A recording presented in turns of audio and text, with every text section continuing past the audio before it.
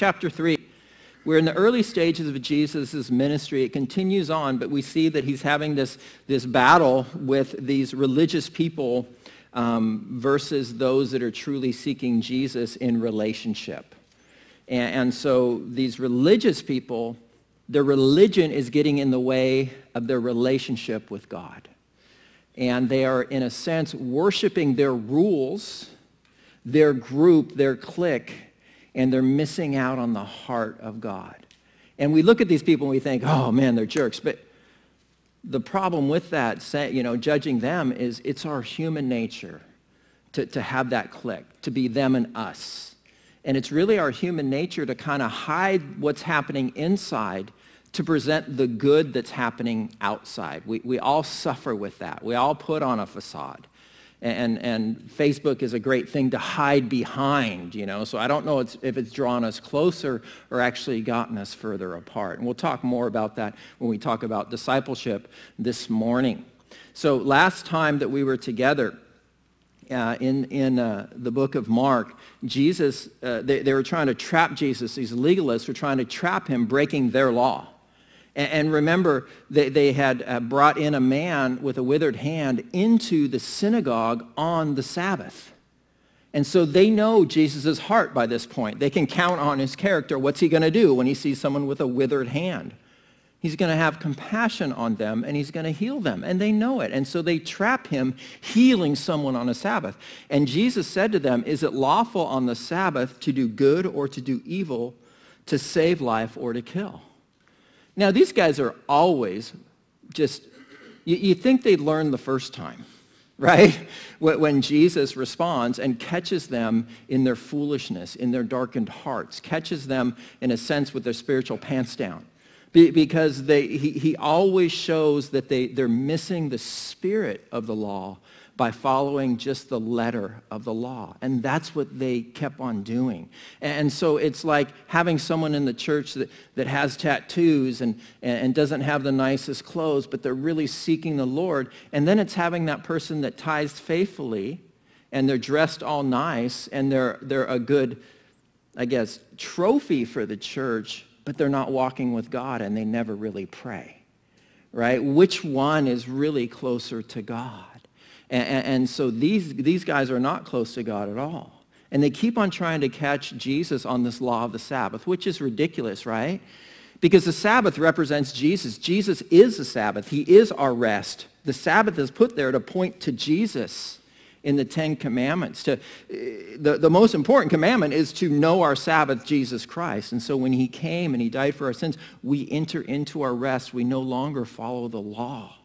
We are in Jesus. And it's just this incredible relief that we have. And so am I a Sabbath worshiper? Absolutely. Yeah, because I live there. Do I worship the Lord on Sundays? Yeah. Mondays? Yeah. Tuesdays? Yeah. I've walked into a whole Sabbath. And so they're telling him he's breaking the Sabbath. And he's basically telling them at one point, to this point in Mark, he says, I wrote that law. And the reason I wrote that law is for man to enjoy me. For man to enjoy God, not to oppress man. You're serving a day. You're not serving God. You're not enjoying it. You're harming people with this gift of the Sabbath. And he claimed to be the Lord of the Sabbath. He is the living Sabbath. He created the Sabbath, and they're trying to catch him in the Sabbath. And it's just it just kind of blows your mind when you really look at it that way. These guys are just foolish, and we're going to see how foolish they are in a little bit. So Mark chapter 3, verse 13, it says, and he went up on the mountain, and he called those that he himself wanted, and they came to him.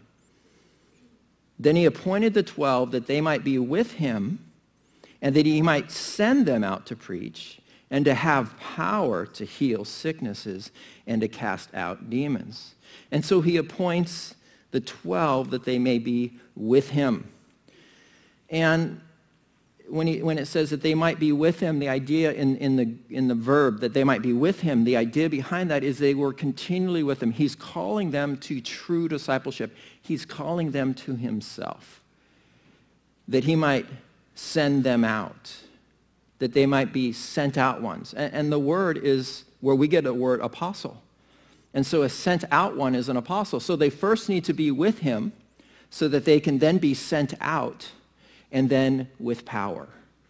And so we're gonna look at that, right? And so if you want to serve Jesus and go out and be effective with power, you need to be with Jesus first and spending time with him. And I do encourage you. I think a lot about, obviously, the church. It's what I do, but it's what we all do. And I was speaking with another pastor just yesterday, and he was asking me about church. And I told him, I said, at least in my capacity, I stopped trying to make a huge church. Because when you're young and ambitious, it's like, well, an American, it's got to be bigger, is more successful. And then as I've gotten older, I've realized that the church is so much about relationship. And at the same time, if man builds a house, if it's not God building it, he who builds that house builds it in vain.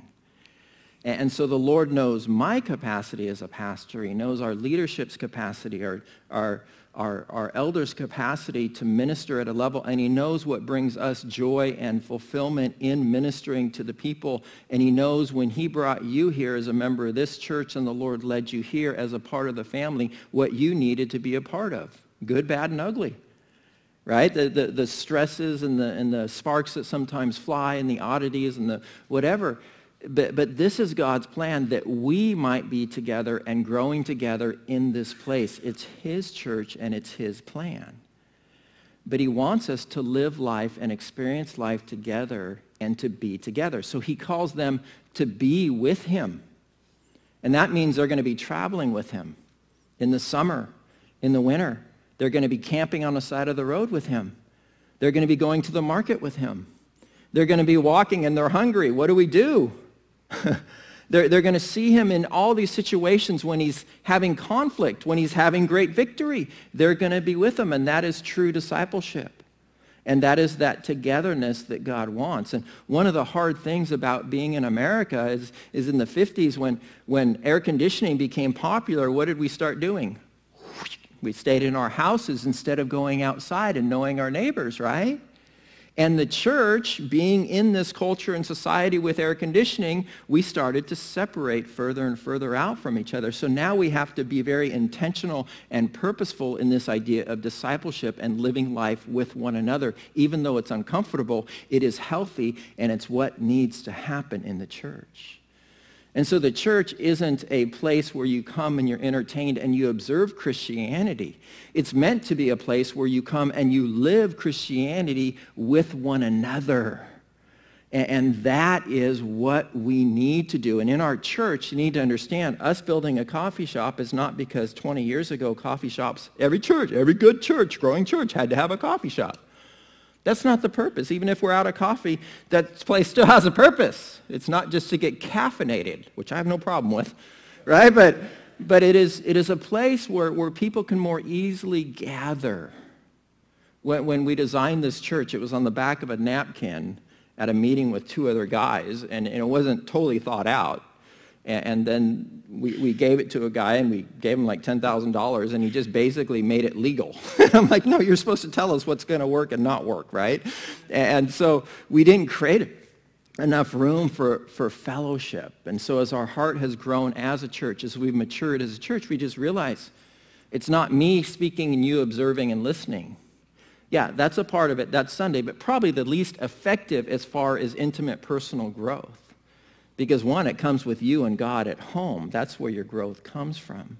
And two, it comes with you being willing to step out and minister to the less mature or the hurting, or you being willing to come when you're hurting, being ministered to and open yourself up, and being discipled and ministered to by those that are more mature as well. We all need to be in that process.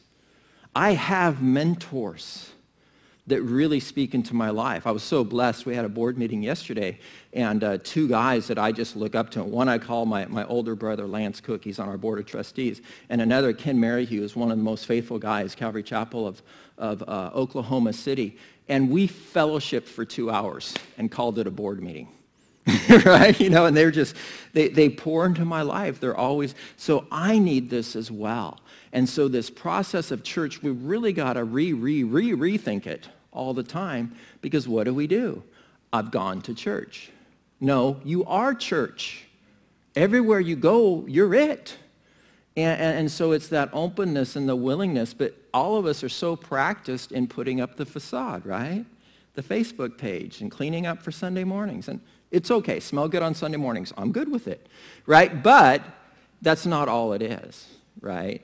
But these guys were all about the facade. But what Jesus does is he tells the guys that he's chosen, come live with me.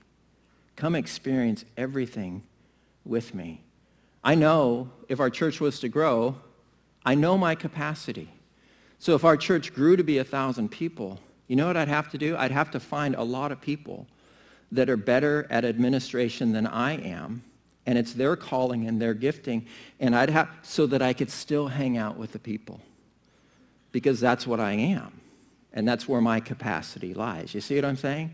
And so that ministry needs to take place. And so we personally, though, don't have that ability to spend the physical time with Jesus. But if we want to be effective in other people's lives and be a discipler and be a disciple, we need to take the time to spend time with Jesus and to also spend time with those that are more mature than us with Jesus as well, right? Discipleship, that togetherness. And so we need to spend that time with him. And he has called us. He's called us all kinds of incredible things, right? He's called you a brother or a sister. He's called you his child. He's called you his friend. And he died to develop that relationship with you. You didn't have it. You didn't have access to it. You had sort of a shadow of an access to it through animal sacrifices. But when Jesus came and he died and he rose again, he completely opened that access door for us to have fellowship with him. And so personally, I believe the greatest gift and the greatest work we can give back to God in a physical sense is spending time with him as his sibling, as his child, and as his friend. And he wants to enjoy you. So even as he calls these 12 and he says, come with me. You know what he does? When you get saved, he's immediately saying, come with me. Come with me. And for me, if I haven't been spending time with Jesus, I'm a different person than when I have been spending consistent time with Jesus. And my family will testify. And the thing is, when I'm spending time with Jesus, I'm not living me. I'm living beyond me. You know what I mean? I'm starting to take on his character more and more. I'm more filled with the Spirit. I'm more motivated. And I have that peace and that joy and that contentment. When I'm not with Jesus, I start being me. And I don't like me. I don't think my wife likes me. My children certainly don't like the real me. But who I am in Jesus is who I'm becoming, who he's declared me to be in heaven, and I need to spend time with him. And so he invites you in as his disciple. So Paul learned in his ministry from Jesus, and he offered them to others. Do you have stuff to give to others? You know, it's incredible. I study the Word of God all the time, right? That's my gig, right? But when I spend time with Jesus in the morning, it's more likely that what I spend time in devotionally, I'm going to use, whether it's out at the beach witnessing to somebody, or whether it's in my office counseling somebody. Those things I pick up in that personal time with Jesus, I don't know why it works that way, but it does. But I think it's just such that quality time, that my study time is my study time, but my personal time with Jesus is my discipleship time. See what I'm saying? It is just so important to be discipled by him directly first. Right? So Paul says about communion, he says, for I received from the Lord, now I give it to you. And later on, he says, I delivered to you, first of all, that which I also received, that Christ died for our sins. So the gospel, he's taught it again and again. So I've received this from God and I want to give it away. And that comes through meeting with Jesus. So Jesus, when he spent time with his disciples, he also told them what? the Great Commission. Matthew 28:18, Jesus came and spoke to them saying, all authority has been given to me in heaven and on earth. Go therefore and make disciples of all nations. Go make disciples, not converts, disciples, followers of Jesus, of all nations, baptizing them in the name of the Father, the Son, and the Holy Spirit. What? Teaching them to observe all things that I have commanded to you. So I've given it to you, now you teach it to them. And what is the best way to learn? How do you learn? Well, first of all, you observe, and then you try it with oversight, and then you're on your own. And that's how discipleship happens, right? Now, officially, some of you have been a teacher, some of you are teachers in here, but I've been a teacher. And so what do? I do it on the board first. Then I have them write it down and practice it, and then I tell them, go do your homework. I used to teach math. Go do your homework. And that's how we learn. But that is also the process of discipleship, which means what? You're either a teacher at a given time or you're a learner at a given time. Our whole life needs to be discipleship, not just shut down in our houses. And we live it. And one of the reasons I just so love biblical counseling is that I get to be one-on-one and directly see the power of the effect of God's word in someone's life. And I love to see lives changed. Every time I get involved in a new ministry, it's like, I could do this for a living. Man, I could do this. This is awesome because God's moving, right? If you go on this mission trip with us, you're going to go, I want to be a Casas de Cristo missionary. It's like, I have no right with any power tool, right? But it's like all of a sudden I think, I could do this. This is awesome. And then we lead some men out of pornography addiction. And then they have victory and you're like, oh, forget everything else. I could do this, Or you counsel a marriage back to health and you're like, sign me up. I love seeing this happen. God's awesome. You lead someone to Christ. I'm an evangelist. Watch out, Greg Laurie. Watch out. I'm the next Billy Graham, right? Because it's just so awesome to be used by God. But he teaches you and you get to teach others. Man, let that be your lifestyle. That is the heart of our church. Again, I'm the most visible part of our church, but I am not our church. Jesus is the center of our church, and every single one of you are important in our church. And regardless of your temperament, regardless of your gifting or whatever, God has you to be in the kingdom of God for a very good purpose. And the awesome thing for me is I learn from everybody. I learn in prayer meetings. And it's just so we're all a part of this. And discipleship is so important. I'm going tangent wide. Sorry. So we are all called to go out and be disciplers, make disciples. And so this process of discipleship persists. It belongs to us. What did Paul tell Timothy? He said, therefore you, my son, be strong in the grace that is in Christ Jesus. Paul, an apostle, right? And I believe capital A, apostle. Timothy, what is Timothy? He's just a pastor. Oh, but he's still a pastor. But who are these other guys? Just faithful men. They have no title. They didn't say they're elders. Just faithful men, right? Therefore, you, my son, be strong in the grace that is in Christ Jesus. And the things you have heard from me among many witnesses, commit these also to regular old faithful men. Right? God loves the faithful. Or God can use the faithful who will be able to teach others also. And then we see this in the life of Paul. Everywhere that Paul went, it's like, hey, come on, come with me. And I need to remember to do this more. The other day we had a funeral, and it was a funeral for a guy in his young 30s. And he had attended church here on and off over the years, and I knew him. And he had a seizure, and he passed away suddenly. But his daughter, his sister, and his nephew came to visit me in the office, and I'm thinking, that's a heavy situation. I'm comfortable, not comfortable in the sense of goody-goody, but comfortable in those situations. I've comforted the bereaved hundreds, if not thousands of times, right? It's kind of what I do, but I'm thinking, this is a difficult situation. And so I called younger men in our church. Unfortunately, I didn't do it early enough. But I called younger men in our church, and I said, hey, I have an appointment this afternoon. Would you please come? And they're like, oh man, I'm at work or whatever, so I didn't do it early enough, my bad. But I'm thinking, I want to think more like Paul, because I want them to be with me, observe.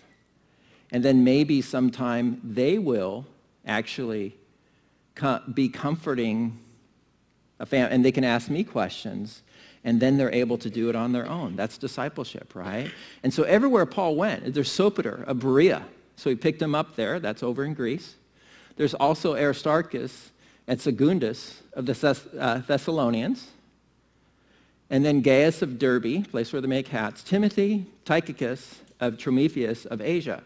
And so all over this area of Asia Minor and what we know of Greece today, he starts picking up guys. Timothy, Aquila, Priscilla, Apollos, all these people he ministered to over the time, and all the people that he discipled when he was in Antioch. And just on and on and on. Like, Paul just loved to disciple men. He took it very seriously, and he found great joy in that. So, Jesus calls them to be with him, to learn, to be sent out again, and to have power. Power is delegated authority. And the awesome thing is, I can't, but he can.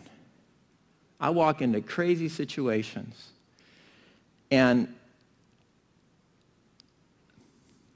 I'm not comfortable walking into hard situations. But I do have an expectation that God wants me to go into a hard situation. Therefore, he's going to empower me to take care of the situation. So I go in with confidence, even with fear and trepidation. You understand what I'm saying? So get a phone call, 11 o'clock at night. There's been a motorcycle accident. Someone's asking for you down here at the emergency room.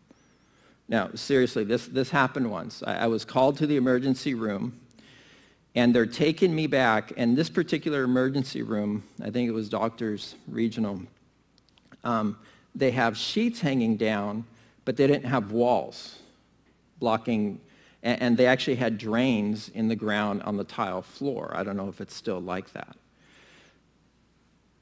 So I walk in, and as they're taking me back, they go, sir, wait here. I want to see if they're ready for you. So I'm standing there, and I'm watching blood drip from underneath one of the curtains into a drain. It's a lot of blood. And I'm thinking, I ain't going in that room. That's not the room you're going to take me in, God. I'm not prepared for this, right? And that's exactly where they took me, into that room. So beyond myself. At the same time, God knew what he wanted, and he empowered me to handle the situation well. No, you can't train someone for that. You can give them Bible verses and try to teach them, but God sent me in there equipped, even though I had no clue that I was equipped, but with faith, right? And so he trains me as much as he can, but then he sends me out with his power. How cool is that? He sent in, and you've got powers, okay?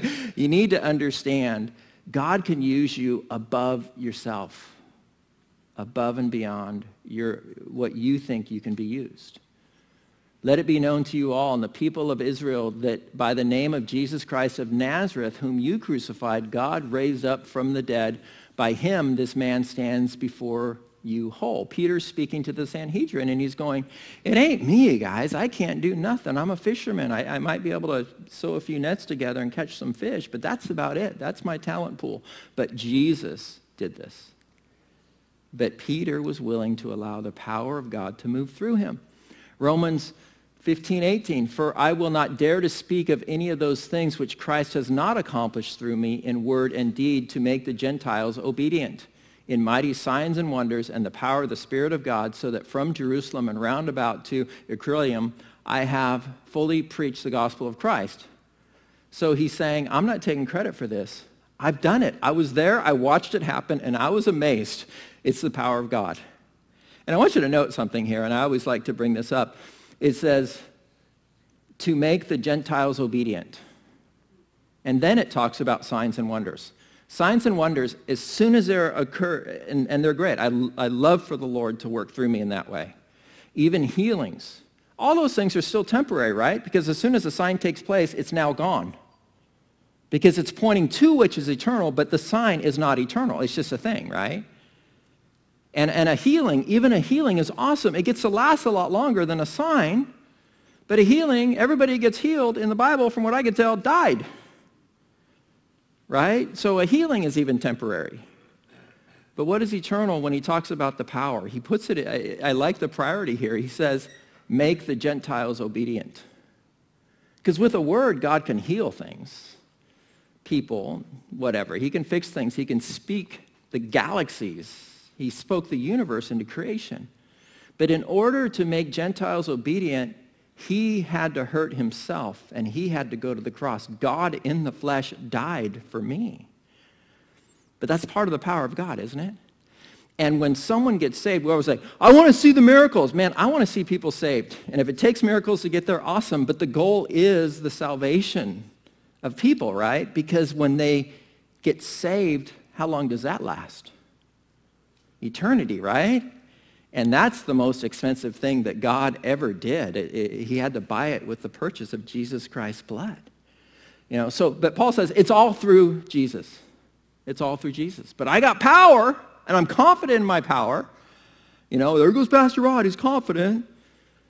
I ain't confident in me at all. I'm a loser. But it's the power of God in me, and I've got power, and I'm excited about that. Isn't that awesome? Do we need that in this world? Does this world need that from you? This world absolutely needs us to be on fire. Whether they know it or not, they absolutely do. They need us to be filled with the power of God. But we have this treasure in earth and vessels that the excellence of the power might be of God and not of us. So often when God's using us in a great way, we're reminded, yeah, he's God, I'm me. Thank you for using me, right? And then Ephesians 3:20, now to him who is able to do exceedingly abundantly above all we ask or think, according to the power that works in us. I can't do something that I haven't thought about doing, right? But God does beyond what I can even think about doing. So obviously it has to be God because I can't even think of it, right? Like it's beyond me. And it happens all the time if you're walking in obedience to God. How cool it is. So was it last weekend I wasn't here? Yeah, so we had the opportunity as a family to go up to Sendeo, and Sendeo, our prison ministry, they are about to start receiving any day clients into their transition home. So everything's going to change. And they're my kids, right? I mean, they're from this church, and I'm their pastor, and I'm, I love them like kids, right?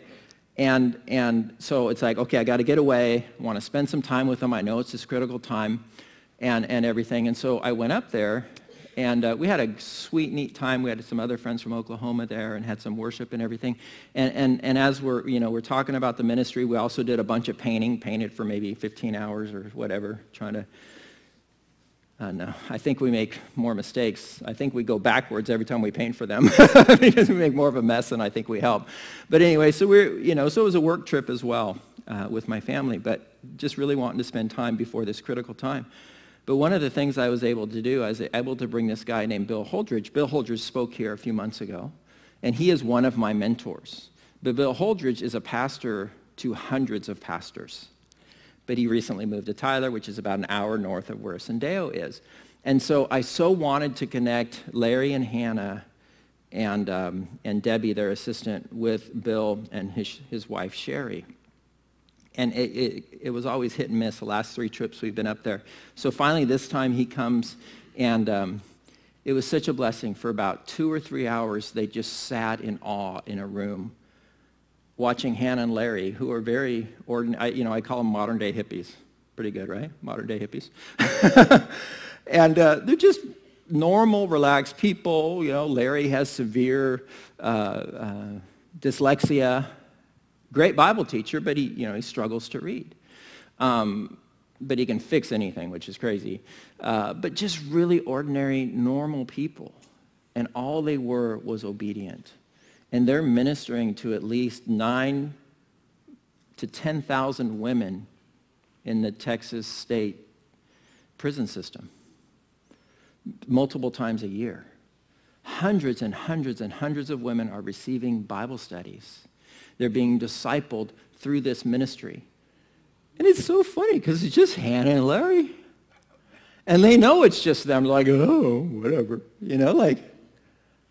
and it's so cool. And I was watching this man that watches and knows all these things countrywide and worldwide. He has his finger on the pulse of things going on, and hundreds of pastors go to Bill Holdridge for advice and stuff like that. And it was so cool to watch Bill just start going. And then I watch his wife just get more and more and more excited about what's happening.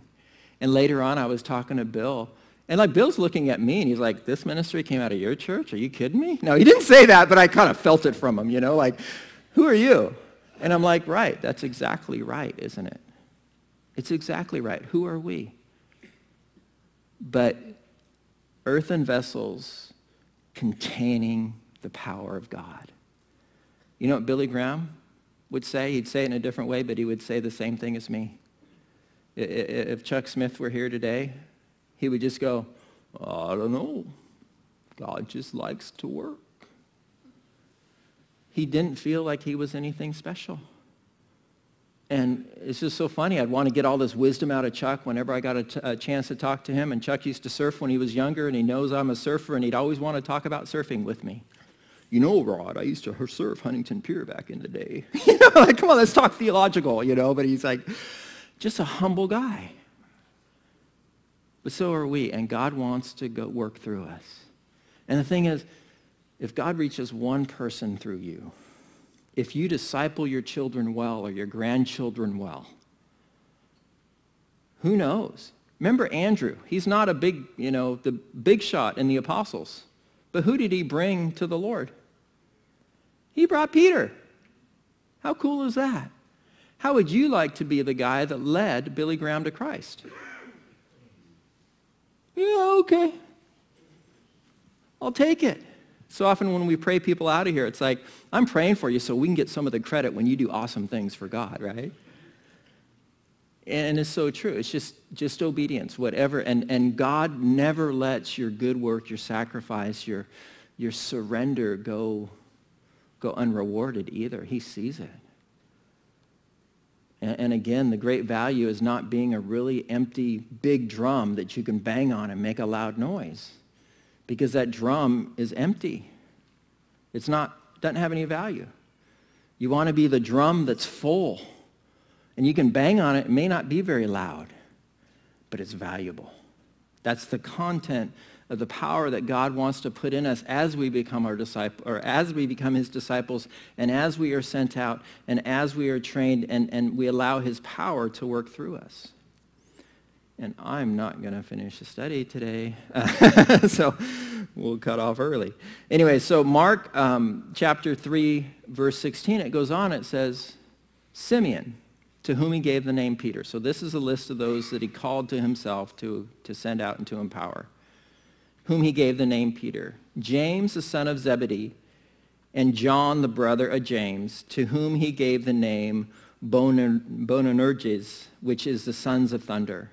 Andrew, Philip, Bartholomew also called Nathaniel, Matthew, Levi, Thomas, means twin, James, the son of Alphaeus, who also went by the name Judas, but this is not Judas Iscariot, this is another Judas. Thaddeus, Simon the Canaanite, and Judas Iscariot, who betrayed him, and they went into a house. And so he calls these men, he gives them nicknames, he's going to be with them and minister to them. He calls James and John sons of thunder, their brothers, and they were young and fiery. So one time, people weren't so nice to Jesus, and what happens? James and John let's call fire down on them. And Jesus is like, I didn't come to call fire down. I came to save them, right? But I can relate. And I look at who I was when I was younger, and then I look at everything God's done, and I realize he still has a lot more to do, but man, I'm a way different guy. Praise God. I remember right after I rededicated my heart to the Lord, my parents had been walking with the Lord for, 45 years. My dad was awesome man of God. And I was basically going, like, you guys are barely saved. You know? My mom just, later on, you know, after quite a bit of humbling, my mom just laughed at me, you know, like, oh my gosh, right? But they were sons of thunder, he called them.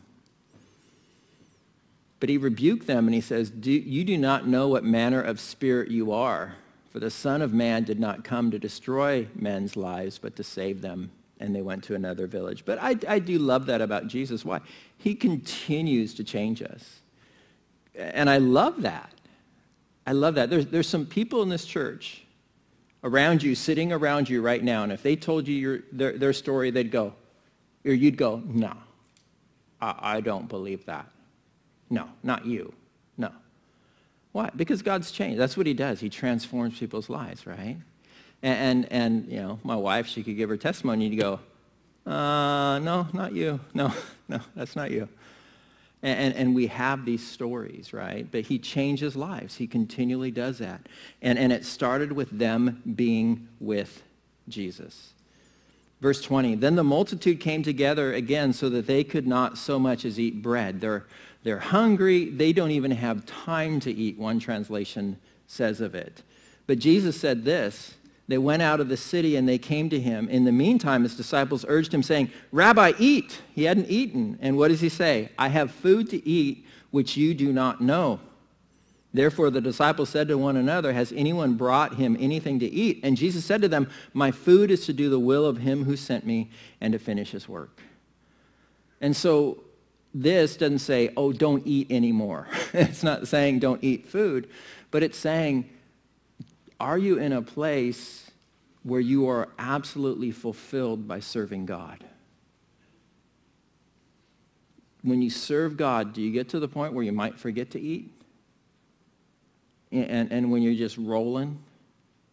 Hey, you'll experience, if you go to Acuna, you're going to be physically working all day, and is it lunchtime already? Because your spirit is so fulfilled and satisfied at the moment, right?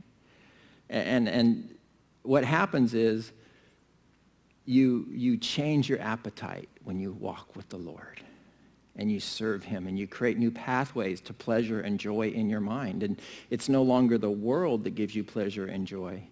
It's the things of the Lord that bring you satisfaction.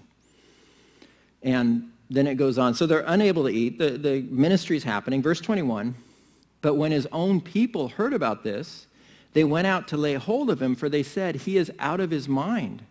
And the scribes who came down from Jerusalem says, he has Beelzebub, and by the ruler of demons he casts out demons.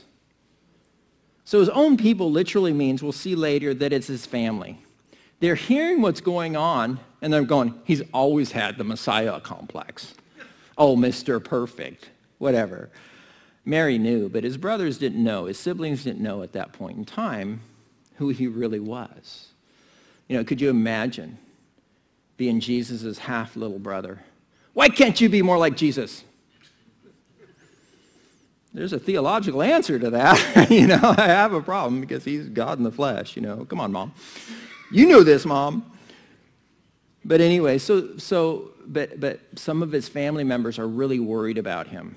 And I'm sure Mary's worried about him because all this hoopla, she's hearing about, you know, him rebuking the Pharisees and the crowds, what's going to happen to him. And she has a mother's heart too. But anyways, his own people, they hear about this and rumors going, he thinks he's the Messiah. He's rebuking the Pharisees. He's forgiving people's sins. It's wild what's going on. And so they take the trip down to go see him. But the Pharisees are trying to, the religious leaders see him as a threat, and they're trying to write him off. I want to encourage you guys, especially in the environment where we're at today.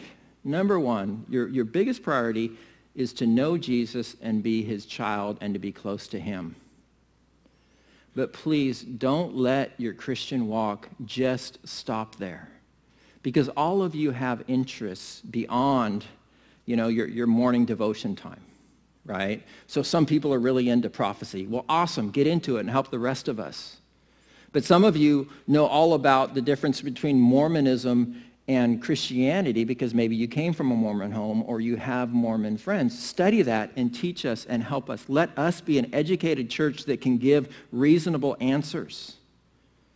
For me, I love the logic and the philosophical type arguments that, prove the existence of God and these various things and certain things in the scriptures and, how to logically interpret a scripture, how it fits in context and stuff like that.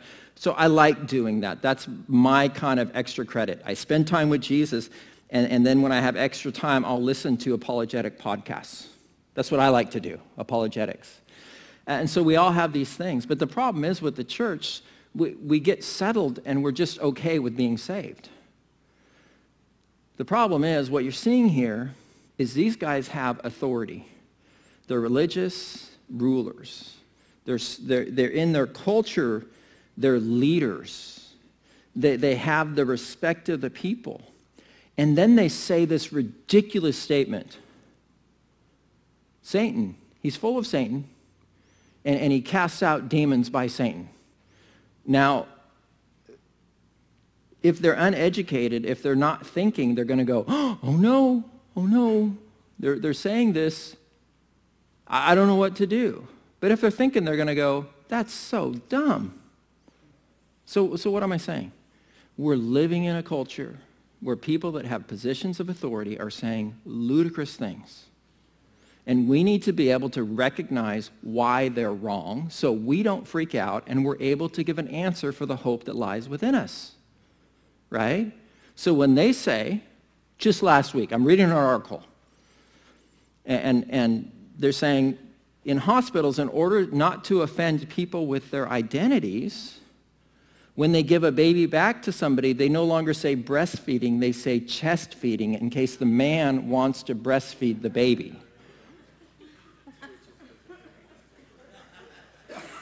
Okay. And they call it science. And if you deny it, you're against science. It's wild. But the thing is, we need to be educated enough to know what God thinks of us. What does God think of racism? He created everybody in his image for fellowship with him for all of eternity, and he died for everybody. And yet, racism has been in the church in the past. Does it belong? Absolutely not. Absolute sin. Absolutely. Just call it out for what it is, right? It's wrong. We're not a respecter of man in that sense where we lift up one over another. Absolutely sinful. So when Chelsea Clinton, whoever she is, calls me a racist just because of the lack of pigment in my skin, I'm like, oh no, I must be. But what does God call me? What has God proclaimed I am? You see what I'm saying? Like, we don't have to buy into it. Are you a hater because you want to protect the most innocent among us, the child in the womb, who has a completely different set of DNA than the host? Right? The child's DNA is the child's DNA. It isn't the mother's DNA. How many of you have exactly the same blood type as both of your parents? Or as your mother, let's just say your mother. Most don't. Many times we have different blood types, right? Doctors in the room, nurses. How does that happen if that is just a part of your mother's body? My mom's a female, I'm a male. How does that happen? I'm not. So from the time I was conceived, I'm an individual, but I haven't committed any sin at that point in time. And so to take away that life is not a good thing. But let's let those that are actually guilty of things out of prison and kill those that have never committed a crime in the womb. Right? And don't get me started on the criminal justice system. If it works, I'm all for it. When it doesn't work and you got corrupt people that manipulate it, I'm not, it's a mess. Anyway, so I want to have compassion on everybody. But what I'm saying is, why is it so backwards? We should not get caught up in that. we as Christians need to be educated and understand lovingly why a Mormon is not a Christian, why a Jehovah's Witness, with all their knowledge and their ability to trip us up, is in very much spiritual danger. So politically, we need to understand why something is right and why something is wrong. See what I'm saying? As Christians, especially during this time, we need to be willing and able to give an answer with gentleness and respect. And the way that you give an answer with gentleness and respect is you know the answer. If not, you just get defensive and you start backpedaling, and you might attack them back as much as they're attacking you, instead of being able to go, yeah, let's stop. Do you want an answer for that? Because if you want one, I've actually thought through that, and and you can talk to them and try to win them for Christ, right? So with gentleness and respect. So that's happening here. So these people with authority, and you can imagine the uneducated amongst them, the non-thinkers are going, oh, maybe he has a demon. But he just healed a bunch of people. He knows the Word of God. He is the Word of God. He's doing these incredible things. He's rebuking these Pharisees who drive us crazy. And man, he is awesome. I was there when he was baptized. The voice from heaven, the dove, and just crazy. And like, oh my gosh, like he is God. And then someone says, he's from Satan and he's casting out demons by Satan's power. Oh no. It's an illogical statement. And Jesus responds that way. He tells them what? He says in verse 23, how can Satan cast out Satan? If a kingdom is divided against itself, that kingdom cannot stand. And if a house is divided against itself, that house cannot stand. And if Satan is risen up against himself and is divided, he cannot stand, but has an end. How or even why would Satan cast out Satan? His goal is to destroy the person he's possessing, but then he's going to save the person he's possessing? It's an absolute ludicrous statement, right? But unless you're watching for it, unless you're prepared, you're alert, you're aware, and you're really based well in the Word of God, you can be deceived. And a lot of Christians are deceived today. And I'm not saying, oh, you need to all get degrees or whatever. I'm just saying, go with what the Lord's laying upon your heart above and beyond your personal daily devotions and become an expert and expert us on it. Again, I love prophecy, but at a time I had to set it aside because it so absorbed me that I got distracted by it, right? So I study it, I watch it, but I got to be careful with it. Apologetics for me is one of those things I can do and it doesn't get in my way, right? But become an expert and go be above and beyond and think, okay, well, maybe I should read this book. Maybe I should listen to this podcast. Maybe I should listen to this particular teacher in this particular area. I have a neighbor who's false doctrine. I don't know why it's wrong. But research it and become knowledgeable, because then you'll be able to answer these types of things. And Jesus just flat out just says, no. That's not how it works. Satan would never do that because he would be destroying himself. And it makes much sense to us as we read it, right? But then he goes on and says, and no one can enter a strong man's house and plunder his goods unless he first binds the strong man, and he will plunder the house. So as Jesus does, he goes a little bit further, doesn't he? And you know what he's saying there? He's saying, I'm coming into Satan's realm and I'm casting him out.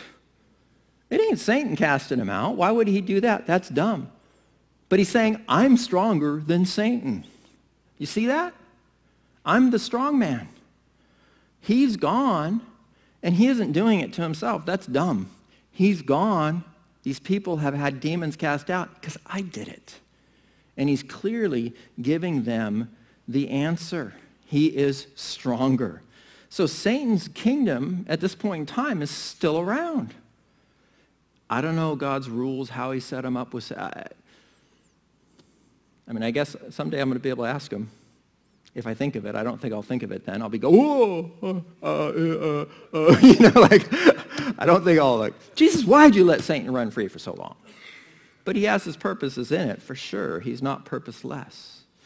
But it's not divided. It's still strong. Jesus himself said, the thief does not come except to steal, kill, and destroy. That's Satan. He was active in Jesus' life. But Peter warns the church in his general epistle, 1 Peter 5:8, he says, be sober, be vigilant, because your adversary, the devil, walks around like a roaring lion seeking whom he may devour. Now, again, I love to remind you of this. We see possessed people, that's scary, that's weird and everything. But Satan's greatest power, or the fallen angels' greatest power, demons, is not possessing people. It's casting thoughts into people's minds like he did to Peter. Get behind me, Satan. Right? He can put those thoughts in people's minds. He's the prince of the power of the air. How? He casts thoughts into people's minds. He's very powerful on this earth. How? You get someone with authority that doesn't know God, who isn't protected, who isn't aware of the battle. And what does Satan do? He casts a thought into their mind. Like, the best thing, or one of the greatest goods that taxpayers should pay for all over the world, is to promote abortion. He puts that into people's mind. Who thinks that's a good idea? Any logical person that loves babies isn't going to think that's a good idea. But you have mothers marching around that already have kids with signs that say, so, they're pro-abortion signs, right? Pro-choice, they call it. Baby has no choice. But they call it pro-choice. And it's all, and you're negative, and you're trying to... How does that happen? And how can they say, the latest thing? A man can be a woman. And they're starting to put feminine hygiene products in men's restrooms.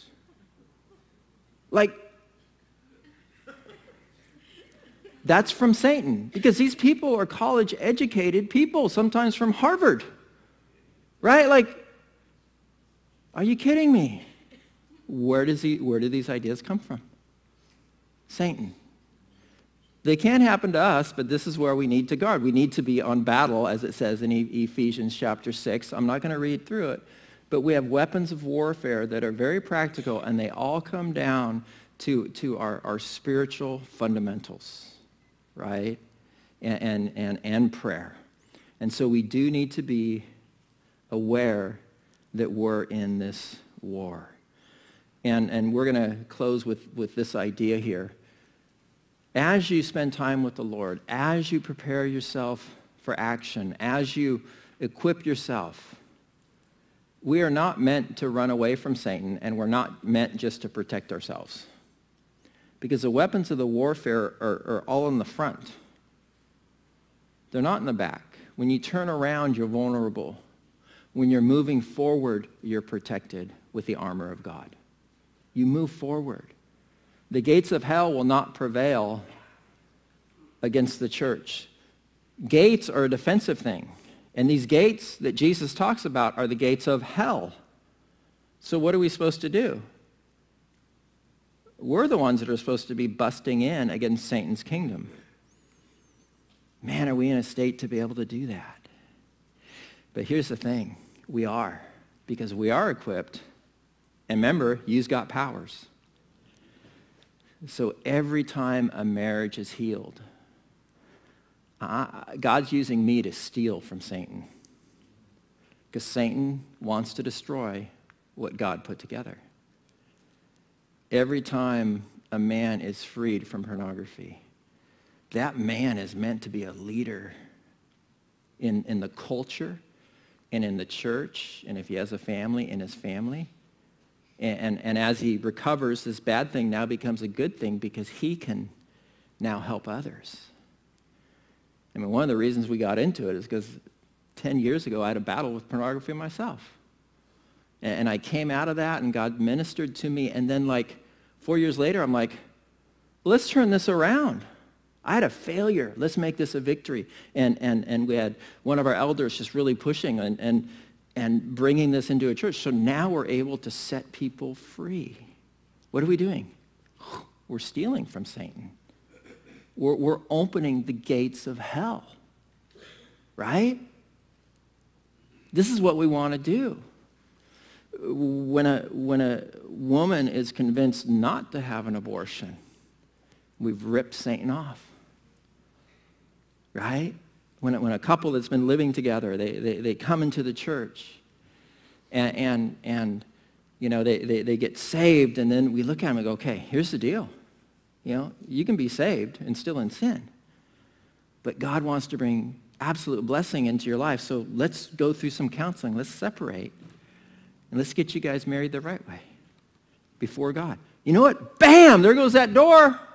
When you raise up your children and give them the greatest opportunity to walk with God, doesn't always happen, right? But if you give them the greatest opportunity, you know what you're doing? You're ripping Satan off. You're a warrior, right? You're equipped, and you can have the softest, most gentlest, you may be a petite, older woman, but you know what? You get to knock down the gates of hell with the power that God has given you, and he wants to do it through you. And this is how we work. And the funny thing is, we're not to be up in people's face, we're to do it with love, right? But God, this is what God does. He didn't come into the world to condemn the world. It's already going to hell. He came into the world to save the world. And this is the incredible opportunity for such a time as this. We're going to go ahead and celebrate in communion, and we will pick up where we left off. I rarely do that, but most of the time I push through, but I never know. Sometimes I bite off more than I can chew, and then I get all excited and I keep on talking. So sorry about that. But we're going to celebrate in communion. And so what we're going to do is we're going to have the worship team come on up, and voila, they are here. And so what we're going to do is we're going to spend some time worshiping. And as we worship, the purpose of this time is just to bring everything back to center. And I always like to liken it to the Lord's a potter, you're the clay. It's in the Bible, right? And if you've ever thrown clay or thrown a pot, you put it on a wheel. Now, I did this in high school. I had a pottery class in high school. And if you don't get it centered, or if it gets off-centered, it starts going, right? And unless it gets back centered, it flies off, and it normally splats on the floor against the wall, right? But you're the clay. You don't want to splat on the wall or on the floor. You want to remain centered. And the Lord tells us to take communion, to do this in remembrance. It doesn't make you holy. It just reminds you of him who made you holy. And it puts the Lord back in the center of your life, and it puts you back on the center of the will, so he can continue to work out those hard spots of clay and continue to form you into what he wants you to be. And it makes everything centered. And so as we worship, just spend some time with the Lord. And then when you feel like you're ready to come up and receive of communion, you can come and take of the communion. And what will happen is you can pick up the cup. These guys are equipped, COVID equipped. And they will hand you the wafer because it's in a pile. We don't want everybody touching that pile because we're all germy. No, I feel like that. I've been in contact with a lot of people, so today I'm wearing a mask for you guys, right? So, but anyways, so that's how we're going to do it, and it's an odd time, but he's still the center, right? He's still the center.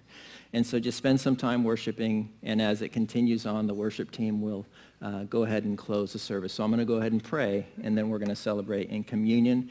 You guys have an awesome week, though. Spend time with Jesus, and also think, God, what is on my heart? What extra can I reach out to and learn about you, and maybe help others learn about you? Dear God, we thank you for the power, for the calling, for the access that you have given us, Lord, and may we just not neglect it, we pray. In Jesus' name, amen.